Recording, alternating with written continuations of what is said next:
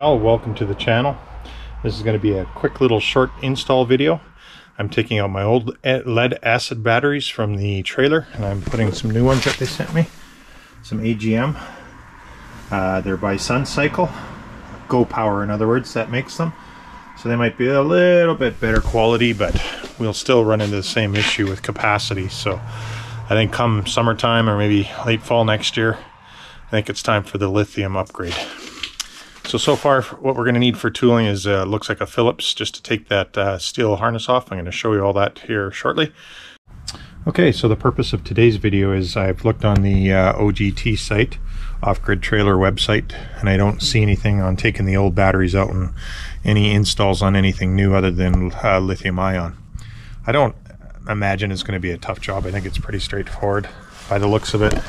I've got Phillips, another Phillips here, then I got another Phillips here and here on the outside. I'll show you that. So it's this one and this one that have to come out. Now you might, if you're like me, re-silicone the heads just so that you're not getting any moisture in there. I'll probably do that after I'm done, but let's get started on this. Make sure your AC is unplugged, okay, from the house. This way you're not playing around with any other power. Then we're going to take the steel compartment off. We're going to remove this. Then we're going to remove our power cables first because they'll be the closest to us to access. And we're just going to make sure that this is not touching anything metal. You know, we'll hold on to it until we get the negative off, and then we should be good after that. This here is for my solar. Just for my energy charger, solar charger. And it takes the temperature of the battery. Let's get started. Okay, so far I got those ones out. I put some WD-40 on them, and I sprayed a little bit on here. These ones here are very tough. I had to get a socket with a Phillips bit on it versus the screwdriver. It was just too long and wouldn't break those screws loose. Okay, just a real quick update. Got the screws out, so they're out of the pan and they're out of the base here. I just put this under here. I thought it was gonna, you know, drop in, but I noticed they actually thought of that ahead of time. They got these big blocks here that sit down so that you're not gonna lose your metal onto the posts. Good idea. And yeah, so I'm going to pull that out right now. So as it goes in life, nothing's ever easy to do. They really screwed this shit down. So they got a screw here, a screw down back here. You got the 1, 2 there that I showed you, and you got 2 on the back side way down deep there. So not easy by any stretch of the imagination. Now I just coiled this up just to lift this off because this does not pull out, which I find a poor design, because if you had to get at these for whatever reasons, you want to be able to get in this pretty quick, but it's not allowing me to pull this out. Even like if I go up full, like you got to still watch that you're not shorting anything out, right? And I don't know, might with some finagling, but I can't do that with no hands, so I'm gonna have to try and see if I can get it out. If not, I'm not gonna worry about it. I'll just pull the batteries out without it. So they ain't pissing around. I got one battery out. Now I got to take this bracket off, and I'm gonna slide this over. I got it sort of wedged up on the back there. Just got to watch that no metal's touching the posts here, especially to ground. So we don't want to have any sparky. You can cover these too with black tape or whatever, just to take that part of it out, and I'll probably do that. Just go grab some tape and I'll put it on there. Just lessens the chance it's sparking in your face. Okay, so I got all the batteries out. I noticed, if you look at the end of the hose here, I don't know if I can see that or not, there's chipping of paint. So that tells me the batteries are rubbing through as they're moving, even though it's in here pretty damn good. I'm going to use some of this old drainage hose that I don't use anymore. It's nice and thin.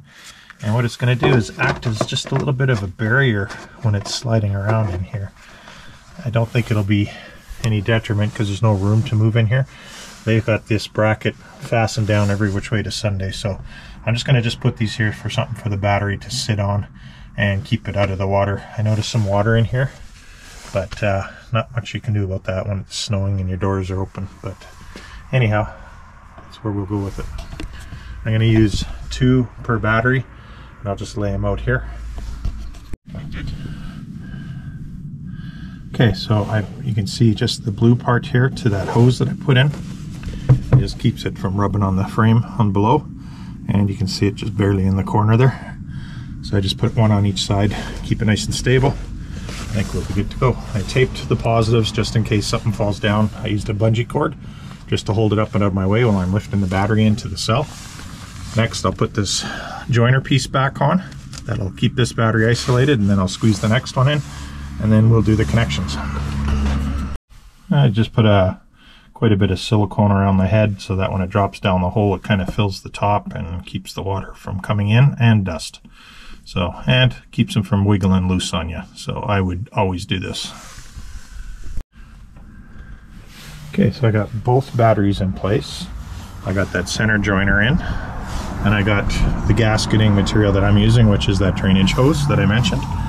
So I got 2 strips, one on each side of the battery to support it, and just to keep it out of any moisture, you know, and rubbing on the metal. I don't want that to ever arc through. It'd be a fire waiting to happen. So anyways, it should have been on a rubber mat, is what I would have done.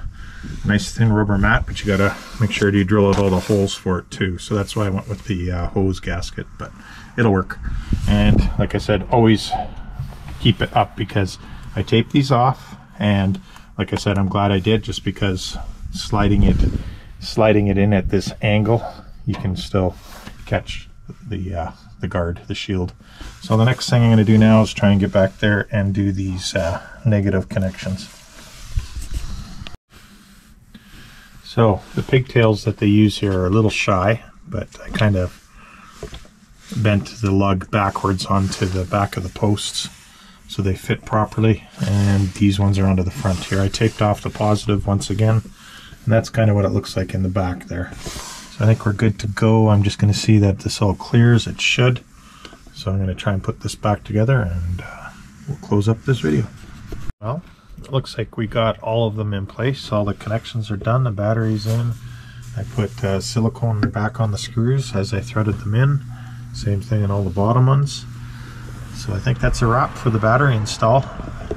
It's not overly all complicated, just you got to remember to cover those positive terminals on the battery. But yeah, no, I think it's pretty good. I just also put on my RTD, a little thermal couple here to read up for the battery temperature. So I just chose one battery since they are paralleled, and just put some silicone over top of it so it actually holds it down. After it dries, it'll be there until I need it to come off. And other than that, guys, that's a quick wrap on a battery install on lead acid batteries into the Expedition 2.0. Thank you.